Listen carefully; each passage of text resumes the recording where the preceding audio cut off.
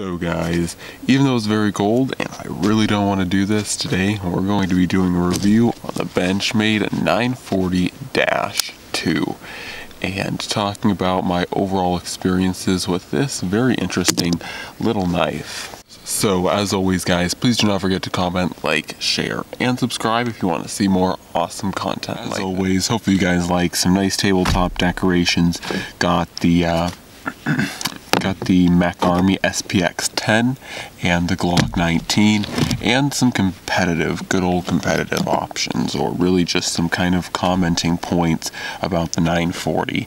Now of course this is the 940-2 here, and the 940-2, just for those who don't know, is basically a spin-off of the 940, the original aluminum handled 940, and the -2 is my preferred version of the 940 because for two reasons. One, not only is it more affordable than the other 940, but it is also lighter weight, and this knife comes in at a really awesome 2.65 ounces. That's not too bad because it has a 3.4 inch blade and a, I believe, 4.4 inch handle. So for being around a 7.8 inch blade, or sorry, entire package here opened, having a 2.4 or 2.6 sorry ounce overall weight is really good. So just to roll it in really fast to a Chris Reeve Sebenza, this is what it looks like, and this is a large Sebenza in single grind.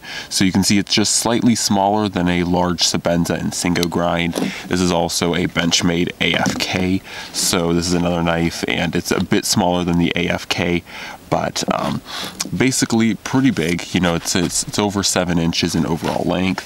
It's over 7.5 inches overall length, and like I said, it's really lightweight, and you can feel that really evident whenever you hold this knife. And once again, a large portion of that has to do with the whole fact of the G10 handles, and this knife does not have, or this knife kind of has what I like to call Benchmade's rat tail tang to it. So basically there is metal liners in the handles, but they're only rat tail. So basically they are not full size to the actual handle like a normal liner would be, and they go to about here on the blade. So they end right about here, or actually maybe right about here, sorry. They end where this last screw is. So if you guys can see there, that last screw is the last part of the tang. So it's a bit of a rat tail tang. It does not fully extend to the end of the blade or end of the handle, and like I said, it's not full size to the handle, and so part of that is the reason why it's so lightweight. The other part to why this thing is so lightweight is, unlike a more traditional knife, as you can see, this is generally, I'm not going to say the Sebenza is a more traditional knife, but generally on a more traditional folding knife you have a lot more width to the blade. So you can see that on the Sebenza there's a noticeable amount more of width to the blade, as opposed to on this knife it has a very pencil-like blade to it, so that also helps shave off some weight. But I will say, as you guys can see, I'm going to roll in some slicing footage of this thing. This blade, I can see why the 940 is a really loved knife. Now, I will say, when I first got the 940, I was really optimistic about it, and I didn't want to sell the knife short, but overall, the reason why I never brought a 940 to the table wasn't because I couldn't afford it, because honestly, both of these knives are more expensive than the 940, or the 940 just like normal. But the primary reason why I never got a 940 series knife was because honestly I didn't really like them. But that was a few years back, and so I wanted to keep a more open mind moving into a more EDC style channel. I wanted to keep a more open mind on the 940 and really give it a chance. And I have to say that while I'm not the largest fan of the 940 style, I really am impressed at the ability that this thing can cut. This thing is an absolute monster when it comes to cutting through things like cardboard, paper, plastics, you know, just your general day-to-day kind of materials are just, this thing goes through it like a breeze, and that's a twofold reason. Now, one, it has a reverse tanto tip to it, and secondly, because it has a very thin and just skinny blade on this thing overall, I find it really easy to pass through, because of course the more material you try and pass through an object, the more drag it creates. So having a blade like this that's overall very thin and very pencil-like is really easy to drag through a piece of material. In addition to that, it also has a very, very, very sharp, out-of-box shaving sharp factory edge, and with that factory edge, it's also made out of S30V, so it holds that edge really well and for a really long time. Now, moving over to the whole lightweight of this thing, once again, that kind of pencil-like thinness is reflected in the handle, and this is probably my biggest. It's a like as far as carrying this knife goes, because it makes it a really nice knife to carry, but I don't personally, it's not my favorite handle to hold on to, but it is a very thin handle, much, once again, like the blade, it's very pencil thin. There's not that much contouring or real ergonomics to it, so there's no deep finger choils like on this knife, but it does have more ergonomics than something like this knife here. So in fairness, it has a nice mix. Aside from that, now this knife did come with a clip that actually looks identical to this, but less worn than this, because it came brand new. So it was less worn than this clip, but it came with a clip that looked like this, and I don't have anything wrong with that clip or anything against that clip, other than the fact that generally when I can get an Adamas clip like this that will bury deep, I prefer it. And so this one right now is rocking an Adamas deep carry clip, and I actually really recommend this for anyone that wants to rock a 940, any of the 940s, whether it be a 940, a -1, or a -2.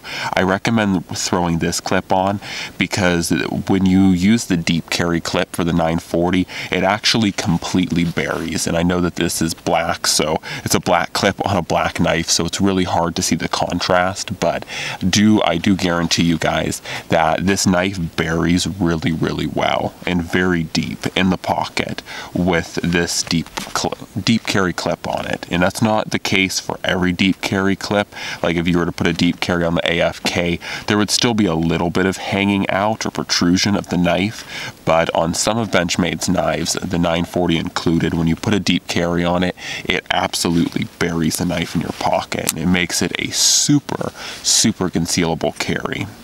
So aside from that, it does have nice, as you guys can see, anodized aluminum green pillar standoffs, and those are add a nice flair to it. I think that those are a really nice touch. I do prefer them. Sorry, this knife is a little hard to deploy with winter gloves on, but it's a pretty nice touch, I will say. I think it breaks up the kind of black and kind of natural metal color of this knife, because it has just pretty much black and metal color, but I think those kind of lime green standoffs really spice it up, and I think they're a really nice touch to it. Overall, I will say I came into the 940 not liking the 940 at all when I first got this knife. I wanted to try and keep a very open mind about the 940, but I was still not that overly impressed with it, and I was not like, yay, this is my favorite knife. But honestly, through using it and through carrying it, I'm still not the biggest fan of it, and you won't come out and hear me say that this is in my top 3 EDC knives, because it just isn't. It's a knife that I love in a way, and I will say that I now understand, having used this knife for the past like month and a half, I now understand why people love the 940, and it's definitely going to stay in my collection for some time because of the weight and the effectiveness of it. But I definitely understand why people love the 940 design and platform, but overall for me, and I'm not just saying this because this is an auto, that's not an effect at all, or the fact that this has serrations, but I tend to be more of a fan of a blade shape that's like this, and you guys can see that they're pretty similar in blade shape, except this is a drop point and this is a reverse tanto. But the whole fact is, I like a knife that has a little bit more width to it. And as you guys can see with this AFK, this is an AFK, you can see that there's just a bit more width to it. There's about a good 1/4 to 1/2 inch more width to the blade. And personally for me, not just stylistic, but also in performance, I really do like having a wider blade. And that's just a personal preference. There's not necessarily a super hard to find reason for that, but I do generally prefer these styles of knives. So other than that, the price point is at about $170. I personally, if I were to go with a 940 again, I would stick with this 940 because the 940-2, because honestly, both of the others are in the $200 range, and honestly, I don't really think for what you're getting in either of them, unless you go with the -1 because you just like carbon fiber, I don't really think you're getting as much bang for your buck. I think this is honestly the best 940, even topping the standard 940 definitely, because this knife is not only cheaper than the standard 940, but it's also significantly lighter weight because you're not dealing with those aluminum handles anymore. And another added bonus to the G10 handles, and this is kind of more of an Alaskan thing, but and I'm not going to take my hand out of the glove for too long, but if you do actually have to hold your knife in a cold circumstance, this G10, unlike these metal handles, which are right now ice cold, this G10 is a very neutral it's a very neutral handle material, so it's not going to get cold on you, unlike the aluminum of the standard 940. So that's another thing for me. As far as lockup and everything goes, it's a Benchmade, absolutely no up and down play, a little bit of side to side play, and that's primarily because I've tweaked it and made it lighter to swing and, you know, throw out. But overall standard Benchmade quality and performance, I have no issues with that.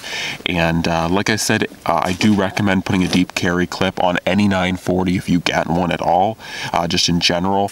But aside from that, that has been my thoughts on the Benchmade 940. I do really like it as far as a performance knife goes.